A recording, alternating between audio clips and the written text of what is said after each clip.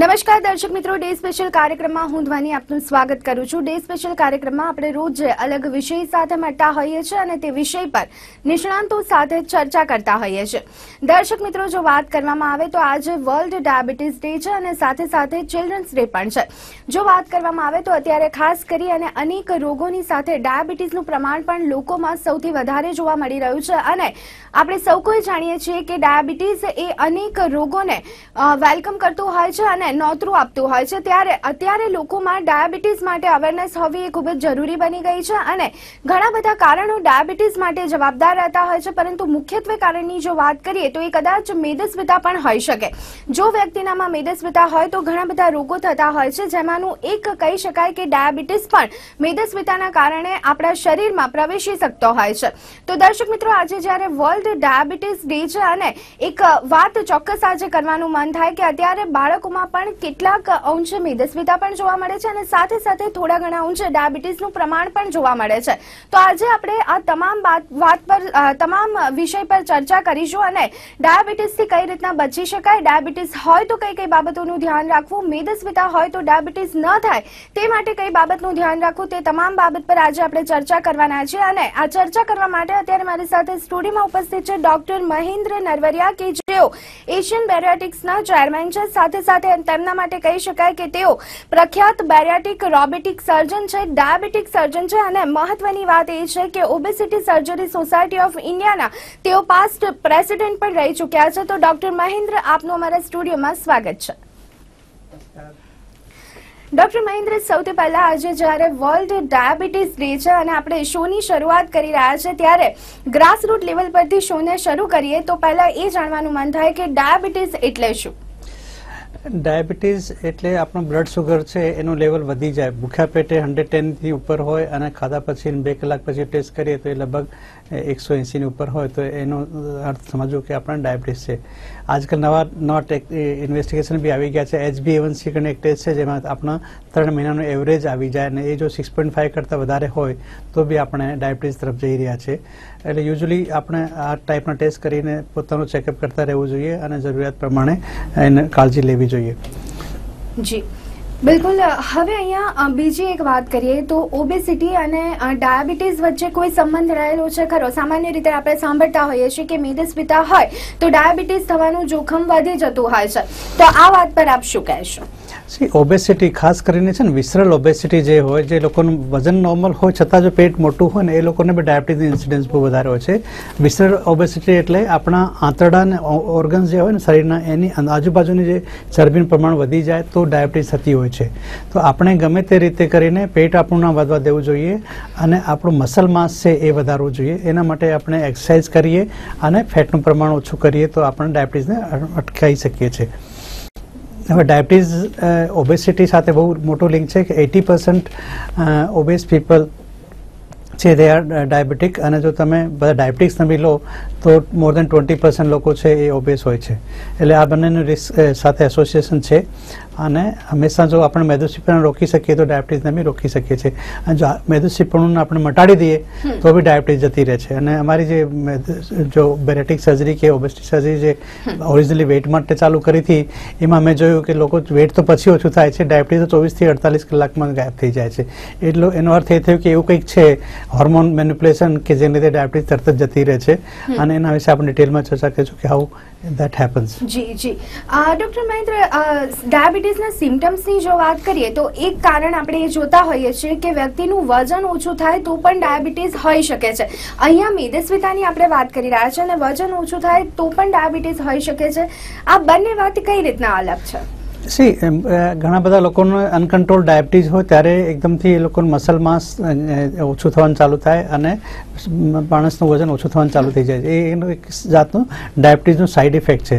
Normal માણસનું wet વધતું એકદમ સડનલી જો વેટ લોસ થાય કોઈ પણ કારણ વગર તો એનું હંમેશા આપણને નિદાન કરવું જોઈએ કે કેમ આપણું વજન ઓછું થાય છે। એનું બહુ કોમન જે કારણ છે ડાયાબિટીસ છે, અને બીજા કારણોમાં તો ઘણા બધા છે, ટીબી હોય કે બીજા બધા કેન્સર ને એ બધા બી હોય, જેને લીધે બી વજન આમનામ ઓછું થતું હોય છે. તો એક સડન વેટ લોસ છે એ આનો એક સિમ્ટમ છે.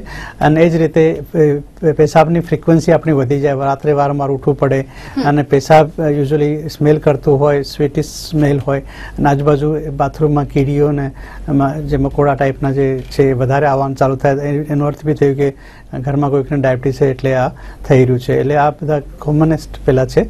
અને બાકી જે લોંગ ટર્મ વારંવાર ઇન્ફેક્શન કોઈ પણ થઈ જાય, જલ્દી મટે નહીં, એ બી એક એનો સિમ્ટમ છે. જેમ કે યુરિનમાં ઇન્ફેક્શન થતું વારંવાર થાય, એનો અર્થ થયો કે કંઈક તો ગડબડ છે કે જેને લીધે વારંવાર ઇન્ફેક્શન થાય છે. તો આપણે એનો ટ્રીટમેન્ટ કરવું. એ જ રીતે કોઈ બી જગ્યાનું ઇન્ફેક્શન હોય, ચાહે સ્કિન ઇન્ફેક્શન હોય, કોઈ ફુલ્લી હોય કે ગુમડું હોય, એ જો મટતું ના હોય તો એનું કારણ હોય કે ડાયાબિટીસ હોઈ શકે છે. કેમ કે બેક્ટેરિયા માટે એ ડાયાબિટીસ જે સુગર છે એક જાતનું પોષણ મળી રહેતું હોય છે અને એ બેક્ટેરિયા વધારે ફાસ્ટ ડેવલપ થઈ શકે છે. જી ડૉક્ટર મહેન્દ્ર, મેદસ્વીતાથી થતા ડાયાબિટીસની જો આપણે વાત કરીએ તો શું આપણે એવું કહી શકીએ કે મેદસ્વીતાને જો આપણે કંટ્રોલમાં રાખીએ તો ડાયાબિટીસથી બચી શકાય છે? આપણા દેશમાં જે એશિયન્સ જે હોય એ લોકોનું મસલ માસ ઓછું હોય છે કમ્પેર ટુ ફેટ. અને જો આપણો જેનેટિક મેપ જ એવું છે, જો આપણે અમેરિકન જોડે કમ્પેર કરીએ તો એ લોકોનું બિલ્ડ બહુ વધારે મોટું હોય, એ લોકો મસલ માસ વધારે હોય અને સેન્ટ્રલ ઓબેસિટી ઓછી હોય. પણ આપણા ઇન્ડિયન્સને ખાસ કરીને વજન નોર્મલ હોય છતાં બી આપણું પેટ બહાર આવી જતું હોય છે. એ એક જાતનું સેન્ટ્રલ ઓબેસિટી કે એક પેટની જે ઓબેસિટી વધતી જાય છે એને લીધે ડાયાબિટીસ આવે છે. જો આપણે કોઈ પણ કારણથી મસલ માસને વધારીએ, એ ભલે આપણે બાળપણથી એક્સરસાઇઝ કરીએ, યંગ એજમાં એક્સરસાઇઝ કરીએ, કે એટલીસ્ટ 50 વર્ષની ઉંમરમાં આપણા મસલ માસ એટલા ડેવલપ થઈ જવા જોઈએ કે જે કે ઓલ્ડ એજમાં આપણને કામ લાગે. કેમ કે મસલ છે ને એક 60 વર્ષ પછી ઓછા થવાના ચાલુ થઈ જાય છે. એના પહેલાં જ આપણે વધારી શકીએ છીએ. અને એ મસલ્સ વધારીએ તો બી આપણું ફેટ પર્સન્ટેજ, ઓરિજિનલી જે બોડીનો કમ્પોઝિશન છે એમાં ફેટ અને મસલ્સનો કમ્પોઝિશન છે એ આપણે ચેન્જ કરવાનું હોય. જો આપણે ફેટ પર્સન્ટેજ ઓછું કરીને મસલ માસ વધારી દઈએ તો ડાયાબિટીસ થવાના ચાન્સ ઓછા થઈ જાય અને ભવિષ્યમાં બી એ ના આવે. જી ડૉક્ટર મહેન્દ્ર, આજે વર્લ્ડ ડાયાબિટીસ ડે છે અને સાથે સાથે ચિલ્ડ્રન્સ ડે પણ છે. આપણે ચિલ્ડ્રનની પણ થોડી વાત કરી લઈએ. જો અત્યારે જોઈએ તો બાળકોમાં પણ સૌથી વધારે મેદસ્વીતાનું પ્રમાણ જોવા આપણને મળી રહ્યું છે. તો એને આપ કેવી રીતના જોઈ રહ્યા છો? શું એની પાછળ મેટાબોલિક રીઝન છે કે પછી આનુવંશિક જોવા મળતું હોય છે? આજકાલના બાળકો લગભગ છે ને 16% to 20% જે એફ્લુઅન્ટ ક્લાસની એફ્લુઅન્ટ સ્કૂલો જે કહેવાય, શહેરની અર્બન સ્કૂલ્સમાં જે હાઈ સ્ટાન્ડર્ડની સ્કૂલ જે કહેવાય એમાં 16 to 20% કિડ્સ આર ઓબેસ. એ બહુ સારી નિશાની નથી. ભલે એ લોકો નાના બાળકો આપણને ગોળ ગોળ સારા લાગતા હોય, પણ એ જ નાના બાળકો આપણા ફ્યુચરના નાગરિક છે અને બહુ ઓબેસ તરફ જઈ રહ્યા હોય છે. જો આપણે એ એજમાં એને કંટ્રોલ કરી લઈએ તો આપણે ઘણી બધી બીમારીઓને કંટ્રોલ કરી શકતા હોય છે. હવે એ લોકો માટે મેદસ્વીતાનું કારણ મેઇનલી એક તો ન્યુક્લિયર ફેમિલી હોય, એક જ બાળક હોય અને પેરેન્ટ્સ બંને કામ કરતા હોય તો આપણે બધું લાડ પ્યાર છે બાળકને સાંજે ખોરાકના પ્રમાણમાં કે ગેમ્સના પ્રમાણમાં આપણે પાછા આપતા હોઈએ છીએ અને એ આ બધી ઓબેસિટી ને એ બધાને નોતરે છે. એ જ રીતે બાળક, આજકાલ એક જ બાળક હોય તેને પ્લેગ્રાઉન્ડ ના મળતું હોય, બહાર જાય તેને વાગવાની કે પડી જવાની ચિંતા બાળકો પેરેન્ટ્સને બી ચિંતા થતી હોય છે. લોકો એને યુઝ્યુઅલી આઉટડોર ગેમ્સમાં બીજી કરતા જ નથી. એ લોકોને ઇન્ડોર ગેમ આપતા હોય કે જે કમ્પ્યુટર પર રમી શકે છે. તો એ લોકોની ફિઝિકલ એક્ટિવિટી એટલી ઓછી થઈ ગઈ છે આજકાલ કે એ લોકોનું ઓબેસિટીનું પ્રમાણ કે મેદસ્વીનું પ્રમાણ વધતું જ જાય છે. અને એને કંટ્રોલ બહુ જ જરૂરી છે. કેમ કે હવે તો નાના બાળકોમાં અમને ડાયાબિટીસ જોવા મળે છે. કેમ કે અમે 17 વર્ષના બાળકને ડાયાબિટીસ માટે ઓપરેશન કર્યું હોય, જસ્ટ ઇમેજિન કે એ લોકો આખી લાઈફ કઈ રીતે ડાયાબિટીસ સાથે જીવી શકે છે. જી બિલકુલ બિલકુલ મહત્વની વાત કરી છે આપણે.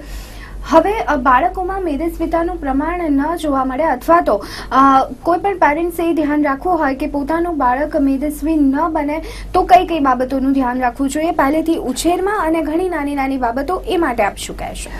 નાના બાળકોને જેમ કે આપણે મેક્સિમમ એક્ટિવ રહ્યો છે, ફિઝિકલ એક્ટિવિટી તરફ વધારે ધ્યાન આપવું જોઈએ. એ લોકોને આઉટડોર ગેમ્સમાં બિઝી રાખવું. નાના બાળકોમાં આપણે સ્ટુડિયો કે જીમમાં મોકલવાની કોઈ જરૂર નથી, પણ એ એવી ગેમ જે ડેવલપ કરે કે ચાઇલ્ડહુડમાં જો સપોઝ કોઈ બાળકને બેડમિન્ટન ગમતી હોય, કોઈને લોન ટેનિસ ગમે, કોઈને સ્વિમિંગ ગમતી હોય, કોઈને ડાન્સ ગમતું હોય, છોકરીઓમાં ખાસ કરીને ડાન્સ બી એવા બધા છે આજકાલ કે જેમાં બી આપણે સારી એવી કાદરી બંધ કરી શકીએ. તો આવી કોઈ હેબિટો નાખે કે જે એટલીસ્ટ બોડી 1 કલાક બી એને કરે તો એના આખા શરીરનું મેટાબોલિઝમ ઇમ્પ્રૂવ થઈ શકે છે. શરીરના મેટાબોલિઝમ પર જ આખું વેઇટ ડિપેન્ડ કરે છે કે જેમ જેમ વેઇટ વધતું હોય છે આપણું મેટાબોલિઝમ સ્લો થતું જાય છે. તો આપણે ગમે તે રીતે મેટાબોલિઝમને ઇમ્પ્રૂવ રાખવું જોઈએ. ખાસ કરીને જોવા જોઈએ કે બહુ સારા ડાન્સર હોય, જ્યારે યંગ એજમાં બહુ સારું ડાન્સ કરતા હોય, બહુ એક્ટિવ હોય ત્યારે નોર્મલ હોય, પણ જેમ એ લોકો એક્ટિવિટી બંધ કરે અને એ લોકોનું વેઇટ વધતું જાય છે. એ જ રીતે સ્કૂલમાં બી ખાસ કરીને જે આપણે 11th 12th 10th પછીની જે ક્લાસો જેમ બહુ સ્ટ્રેસ હોય બાળકોને, એ સ્ટ્રેસમાં જ્યારે ભણતા હોય છે બાળકો એ વખતે એ લોકોને જંક ફૂડ બહુ ખાવાની હેબિટ થતી હોય છે અને બેઠા બેઠા વાંચતા જ હોય, કોઈ ફિઝિકલ એક્ટિવિટી ના હોય, એ સ્ટેજમાં બી લોકોને બહુ વેટ વધતું હોય છે. અને એવી સ્ટેજમાં બહુ ખાસ ધ્યાન રાખવું જોઈએ કે આ વધેલું વેટ એ લોકોનું મેટાબોલિઝમ સ્લો કરી દેશે, આને લીધે એ લોકોનું વજન વધ્યા કરશે અને એને લીધે ભવિષ્યમાં એને ડાયાબિટીસ અને ઇન્સ્યુલિન રેસિસ્ટન્સ, ખાસ કરીને યંગ ગર્લ્સમાં પીસીઓડી થાય છે. જે વેટ વધે તો તમને પીસીઓડી થાય અને પીસીઓડી થાય એ લોકોનું વેટ ઓછું ના થાય, એટલે એ બી એક સાથે સાથે ચાલતું હોય છે. જો આ સ્ટેજમાં જો વેટ ઓછું કરીએ કે કંટ્રોલ કરીએ તો આપણને પીસીઓડી ઇન્સિડન્સ ઓછું થાય, કેમ કે આખું પીસીઓડી છે એ ઇન્સ્યુલિન રેસિસ્ટન્સ પર ડિપેન્ડ કરે છે. અને ઇન્સ્યુલિન રેસિસ્ટન્સ છે એ નોર્મલ ઇન્સ્યુલિન જે બોડીને મળવું જોઈએ એ બનતું હોય છે છતાંય ના મળે, એને આપણે ઇન્સ્યુલિન રેસિસ્ટન્સ કહીએ છીએ. અને એના લીધે વેટ વધે અને એના લીધે એ લોકોનો પીસીઓડી વર્સન થતું જાય છે. જી, એટલે ડોક્ટર મહેન્દ્ર, આપની વાત પરથી કહી શકાય કે ઉંમરના શરૂઆતના તબક્કામાં જો આપ ઘણા એક્ટિવ રહેતા હો અને પાછળથી બેઠાડું જીવન થઈ જાય તો પણ ઘણી બધી તકલીફો થતી હોય છે, તો ત્યારે પણ વધારે એક્ટિવ રહેવાની જરૂર રહેતી હોય છે. બિલકુલ. જી બિલકુલ, વાતને આગળ વધારીએ અને હવે નાના બાળકોની વાતથી આપણે જો યંગ જનરેશન પર આવીએ તો એમાં પણ આપણને અત્યારે મેદસ્વીતાનું પ્રમાણ જોવા મળતું હોય છે અને સૌથી વધારે આ પ્રમાણ ગર્લ્સમાં જોવા મળતું હોય છે. તો એના માટે આપ શું કહેશો? ગર્લ્સમાં જો મેદસ્વીતાનું પ્રમાણ વધારે જોવા મળે તો ઇન ફ્યુચર આવનારા સમયમાં તેમને કોઈ તકલીફોનો સામનો કરવો પડતો હોય છે કે કેમ? જેમ મેં ઓલરેડી કીધું, પોલિસિસ્ટિક ઓવરિન ડિઝીઝ એ વેટના લીધે થાય છે. અને એ જે લોકોને પોલિસિસ્ટિક ઓવરિન ડિઝીઝ પીસીઓડી જે આપણે કહીએ કે પોલિસિસ્ટિક સિન્ડ્રોમ બી કે પોલિસિસ્ટિક ઓવરિન સિન્ડ્રોમ, પીસીઓએસ કે પીસીઓડી કે અલગ અલગ એના જે નોમેનક્લેચર છે, એ બધી બીમારીનું કારણ છે એ વેટ. અને એ ભવિષ્યમાં ઇન્ફર્ટિલિટી તરફ લઈ જાય છે. વેટ વધારે થાય એટલે ઇન્સ્યુલિન રેસિસ્ટન્સ થાય અને પ્રેગ્નન્સી એક તો થવામાં તકલીફ પડે, અને પ્રેગ્નન્સી ઇન કેસ થયું તો એના કોમ્પ્લિકેશન બી બહુ થાય છે વેટના લીધે. એ લોકોને પ્રીમેચ્યોર ડેથ થાય બાળકનું, એ લોકોને બ્લડ પ્રેશર આવી શકે, એ લોકોને ડાયાબિટીસ પ્રેગ્નન્સીમાં આવી જતું હોય છે, ઈડીમાં સોજા અને બધા આવીને ઘણા બધા કોમ્પ્લિકેશન્સ થતા હોય છે અને પ્રેગ્નન્સી એ લોકોની નોર્મલ રહેતી નથી. એટલે આવા બાળકો ભવિષ્યમાં આ બધા પ્રોબ્લેમ્સ ના ફેસ કરે એટલે જરૂર છે કે એ લોકો નોર્મલ વેટ કરે. અને જ્યારે રિપ્રોડક્ટિવ એજ હોય એ વખતે ખાસ વેટ મેન્ટેન કરીને પ્રેગ્નન્સીનું એ કરવું જોઈએ, નહીં તો લોકો પછી અનનેસેસરી ઇન્ફર્ટિલિટી ટ્રીટમેન્ટ બાજુ જતું રહેવું પડે છે. અને એમાં જે હોર્મોન મેનિપ્યુલેશન થાય છે એની લીધે બી પછી લોકોનું વેટ વધતું હોય છે. જી ડોક્ટર મહેન્દ્ર, આગળ વાત કરીએ તો ઘણી બધી વખત વ્યક્તિને ખ્યાલ જ નથી આવતો કે તે પોતે મેદસ્વીતાનો શિકાર બની રહ્યું છે. જો નાના બાળકની વાત કરીએ તો ક્યાંક માતા પિતા પ્રાઉડ લેતા હોય છે કે મારું બાળક ખૂબ જ સુંદર લાગે છે, ચબી લાગે છે. મોટાઓની જો વાત કરીએ તો એમાં પણ આપણે જોતા હોઈએ છીએ કે ક્યાંય સુધી ખબર નથી પડતી કે હવે આપણે મેદસ્વીતાનો ભોગ બની રહ્યા છીએ. તો એના માટે કોઈ ચોક્કસ નિદાન રહેતું હોય છે કે કેમ? આપણી જે બોડી માસ ઇન્ડેક્સ છે, BMI, એક નોર્મલ માણસોને મેદસ્વીનું જે માપદંડ છે એ BMI થી નક્કી થાય. આપણું BMI છે wet in kilogram divided by height in metre square, A formula છે. આપણું જે વેટ હોય કિલોગ્રામ છે એને હાઇટ ઇન મીટર સ્ક્વેરથી આપણે ડિવાઈડ કરી દઈએ તો આપણું BMI આવે. અધરવાઇઝ જોઈએ તો આપણે જે હાઇટ છે એમાંથી જો 100 માઇનસ કરી દઈએ તો જે આઈડિયલ વેટ વધ્યું એ આપણું આઈડિયલ વેટ કહે. સપોઝ આપણી હાઇટ 170 સેન્ટીમીટર હોય તો આઈડિયલ વેટ આપણું 70 હોવું જોઈએ. છોકરી છે જેનું વજન જેની હાઇટ 150 સેન્ટીમીટર હોય તો એનું આઈડિયલ વેટ 50 કિલો જ હોવું જોઈએ. તો એનાથી આપણે આઈડિયા આવી જાય કે આપણું વેટ છે એનાથી આપણે કેટલો વેટ વધારે છીએ, અને એના પ્રમાણે આપણે ડિસાઇડ કરીએ છીએ કે આ ઓવરવેટ છે, ઓબેસિટી છે કે પછી મોર્બિડ ઓબેસિટી કે સિવિયર ઓબેસિટી અને સુપર ઓબેસિટી. એના અલગ અલગ લેવલ હોય ઓબેસિટીના, એ પ્રમાણે એ લોકોને અલગ અલગ ટ્રીટમેન્ટ બી હોય. તો જો યંગ એજમાં ઓવરવેટ સ્ટેજ પર જ એનું ટ્રીટમેન્ટ કરવું જોઈએ કે એને આપણે આગળ વધવાથી અટકાવી દઈએ તો આપણે ઓબેસિટી તરફ જવાની જરૂર નથી હોતી. જી, નિદાન થાય અને મેદસ્વીતાનો જો ભોગ બનેલું હોય કોઈ વ્યક્તિ તો આવનારા દિવસોમાં ડાયાબિટીસ તેમને ન થાય એના માટે કોઈ ચોક્કસ બાબતોનું ધ્યાન રાખવાનું રહેતું હોય છે કે કેમ? સૌથી મોટું જે મેં કીધું કે એક તો આપણું મસલ માસ વધવું જોઈએ, અને સેન્ટ્રલ ઓબેસિટી છે જે પેટ આપણું બહાર આવી જાય છે, ગમે તે રીતે જો આપણે એને કંટ્રોલ કરી લઈએ તો આપણે ડાયાબિટીસ તરફ જવાની કોઈ જરૂર નથી. જી ખાસ કરી અને હવે આગળ વધારે વાત કરીએ તો ડાયાબિટીસની સારવાર એ સર્જરીથી શક્ય બનતી હોય છે ખરી? સર્જરીથી કઈ રીતના ડાયાબિટીસમાં આપણે ફરક લાવી શકીએ અથવા તો તેને દૂર કરી શકીએ? આપણા શરીરમાં જ્યારે ખોરાક જાય, આમ આપણે ડાયાબિટીસની વાત કરીએ, ડાયાબિટીસ બે જાતનો હોય, એક ટાઈપ 1 ડાયાબિટીસ અને એક ટાઈપ 2 ડાયાબિટીસ છે. હવે ટાઈપ 1 ડાયાબિટીસમાં જે પેન્ક્રિયાઝમાં જે ઇન્સ્યુલિનના સેલ્સ હોય છે, ઇન્સ્યુલિન બનાવતા જે બીટા સેલ્સ કહેવાય, એ જ નથી હોતા અને એ લોકોનું ટ્રીટમેન્ટ ડાયગ્નોસિસ હંમેશા બાળપણમાં જ થઈ જાય અને એનો ટ્રીટમેન્ટ હંમેશા ઇન્સ્યુલિનથી જ કરાય. There is no other option other then insulin. એ લોકો પર કોઈ ટેબ્લેટ કામ લાગતી નથી. તો એ ટાઈપ 1 ડાયાબિટીસનો અત્યારે આપણી પાસે બીજું કોઈ ટ્રીટમેન્ટ નથી ઇન્સ્યુલિન સિવાય. પણ ટાઈપ 2 ડાયાબિટીસમાં શું હોય છે કે માણસનો આ પેન્ક્રિયાઝ છે નોર્મલ હોય, આપણું પેન્ક્રિયાઝ નોર્મલ હોય છતાં ડાયાબિટીસ હોય એનું કંઈક તો કારણ હશે. અને એ રિસર્ચ થયું તો ખબર પડી કે જ્યારે આમ ખોરાક લઈએ છીએ જે અન્નળીથી હોજરીમાં જશે, હોજરીથી પછી જ્યારે નાના આંતરડામાં જાય છે ત્યાંથી કંઈક હોર્મોન રિલીઝ થાય છે જ્યારે આપણો ખોરાક એને ટચ કરે છે. તો એ જો નાના આંતરડામાં જ્યારે ખોરાક પહોંચે છે ત્યાંથી હોર્મોન રિલીઝ થાય અને એ હોર્મોન આપણા પેન્ક્રિયાઝને કંટ્રોલ કરે કે એ સિગ્નલ મોકલે પેન્ક્રિયાઝને કે તું ઇન્સ્યુલિન ના બનાવીશ અને આપણે ઇન્સ્યુલિન ઓછું બને એટલે આપણે ડાયાબિટીસ આવે. એવી જ રીતે બીજો એક હોર્મોન છે જે એવી રીતે સિગ્નલ મોકલે પેન્ક્રિયાઝને કે ભાઈ તું ઇન્સ્યુલિન નહીં પણ ગ્લુકાગોન કરીને એક હોર્મોન છે એ બનાવ. અને ગ્લુકાગોનનું કામ શું હોય કે દરેક વસ્તુમાંથી ગ્લુકોઝ બનાવ્યા કરે. આપણા મસલમાંથી બી ગ્લુકોઝ બની જાય, ફેટમાંથી બી ગ્લુકોઝ બની જાય અને એના લીધે આપણને ડાયાબિટીસ થાય. તો આ બે હોર્મોન્સના લીધે જ ડાયાબિટીસ થતું હોય છે. જો આપણે કોઈ પણ રીતે આપણા ખોરાકને ડુઓડેનમમાં જે નાના આંતરડાનો શરૂઆતનો ભાગ છે એમાં ના જવા દઈએ અને કોઈ બી રીતે એને બાયપાસ કરી દઈએ તો ડાયાબિટીસ જલ્દીથી ક્યોર થઈ જાય. કેમ કે જે હોર્મોન્સ પેન્ક્રિયાઝને કંટ્રોલ કરતા હતા એ જ પ્રોડ્યુસ ના થાય તો પેન્ક્રિયાઝને નોર્મલ ઇન્સ્યુલિન બનાવવાનો ચાન્સ મળે અને પેન્ક્રિયાઝના સેલ્સ છે ઇમ્પ્રૂવ થઈ જાય. એ જ રીતે વેટ ઓછું થાય તો એ લોકોને જે નોર્મલ ઇન્સ્યુલિન શરીરને મળવું જોઈએ એ મળવાનું ચાલુ થાય તો બી ડાયાબિટીસ જતું રહે અને ઇન્સ્યુલિન રેસિસ્ટન્સ ઓછું થઈ જાય છે. જી, એટલે કહી શકાય કે સર્જરીથી ડાયાબિટીસની સારવાર શક્ય બની ગઈ છે. હવે બીજી એક વાત જાણવાનું મન થાય કે સર્જરીથી જ્યારે ડાયાબિટીસ દૂર કરવાની વાત છે ત્યારે ડાયાબિટીસના કારણે જે જોખમો રહેલા છે તેને આપણે દૂર કરી શકીએ છીએ કે કેમ? બિલકુલ, ડાયાબિટીસને જો આપણે ક્યોર કરી શકીએ, કંટ્રોલ કરી શકીએ, જો આપણું normal level blood sugar level maintain રહે તો બધા ઓર્ગન્સમાં જ્યાં સુગર ડિપોઝિટ થઈને ડેમેજ કરતી હોય, કિડની હોય કે લીવર હોય કે હાર્ટ હોય કે ગમે તે ઓર્ગન હોય, રેટાઇનોપેથી હોય કે ન્યુરોપેથી અને વાસ્ક્યુલોપેથી, ઘણી બધી પથી જે હોય છે ડાયાબિટીસના લીધે એ બધાને આપણે અમુક અંશે એને પાછું રિવર્સ કરી શકતા હોય છે. મોટાભાગના 80-90% લોકોને આ બધા કોમ્પ્લિકેશન છે એ બી રિવર્સ થઈ જાય. અમારી પાસે લોકો ડાયાલિસિસવાળા પેશન્ટ ડાયાબિટીસવાળા હોય એ બી આવતા હોય છે જે લોકોને આપણે ડાયાબિટીસ મટાડીને આપણે ડાયાલિસિસની રિક્વાયરમેન્ટ ઓછી કરીએ, એ લોકોને ટ્રાન્સપ્લાન્ટ માટે તૈયાર કરીએ અને ભવિષ્યમાં એ કિડની પાછી ફેલ ના થાય એનો બી આપણે ટ્રીટમેન્ટ કરતા હોય છે. એટલે ઘણા બધા લોકો છે જે કે કિડની ફેલ થવાનું શરૂ થાય છે સ્ટાર્ટિંગમાં જ આવી જાય તો આપણે એને રિવર્સ કરીને નોર્મલ કરી શકીએ છીએ અને આપણે ડાયાલિસિસ કે ટ્રાન્સપ્લાન્ટથી એ લોકોને અટકાવી શકીએ છીએ.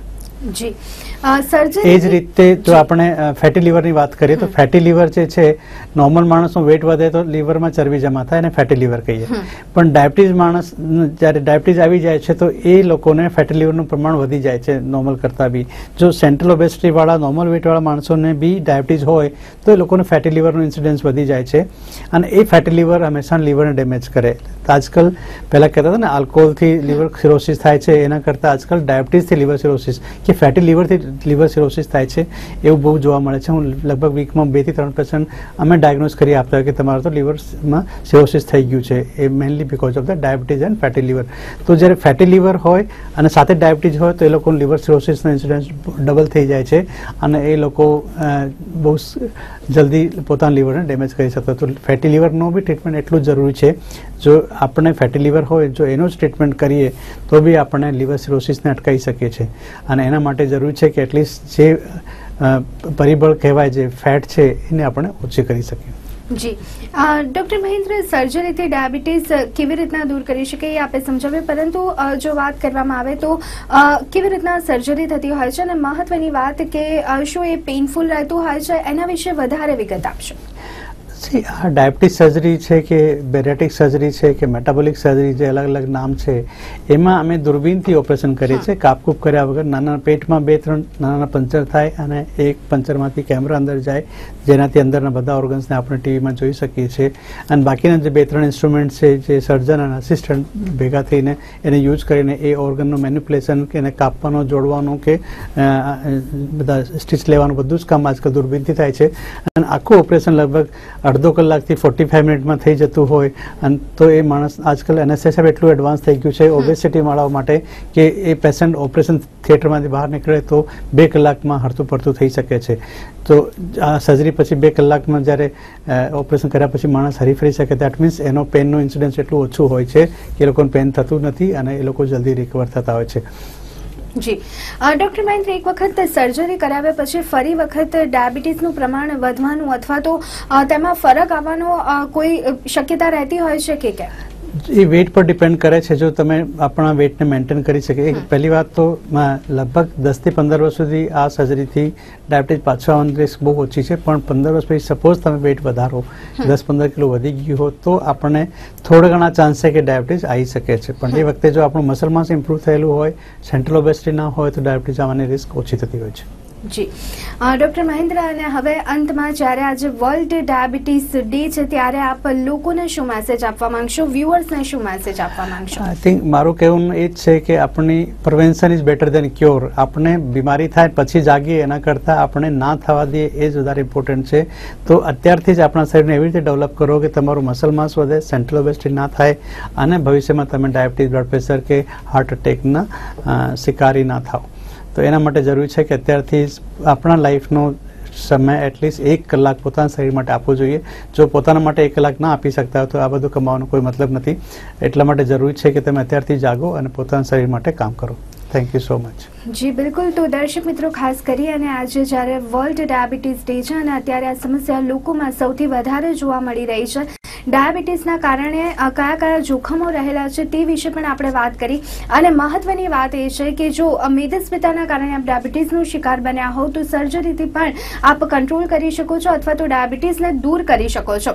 ડાયાબિટીસને લઈને અત્યારે જ્યારે લોકોમાં તકલીફો વધી રહી છે ત્યારે તેના માટે અવેરનેસ વધે તે પણ ખૂબ જ જરૂરી બની ગયું છે અને તે જાગૃતતા ફેલાવવાનો જ પ્રયત્ન ગુજરાત ન્યૂઝ તરફથી કરવામાં આવ્યો છે. આ ચર્ચામાં અત્યારે મારી સાથે જોડાયા હતા ડોક્ટર મહેન્દ્ર નરવરિયા. ડોક્ટર મહેન્દ્ર, આપ અમારી સાથે જોડાયા તે બદલ આપનો ખૂબ ખૂબ આભાર. નમસ્કાર. તો દર્શક મિત્રો, ડે સ્પેશિયલ કાર્યક્રમમાં અત્યારે બસ આટલું. ફરી એક વખત મળીશું, ત્યાં સુધી આપશો રજા. નમસ્કાર.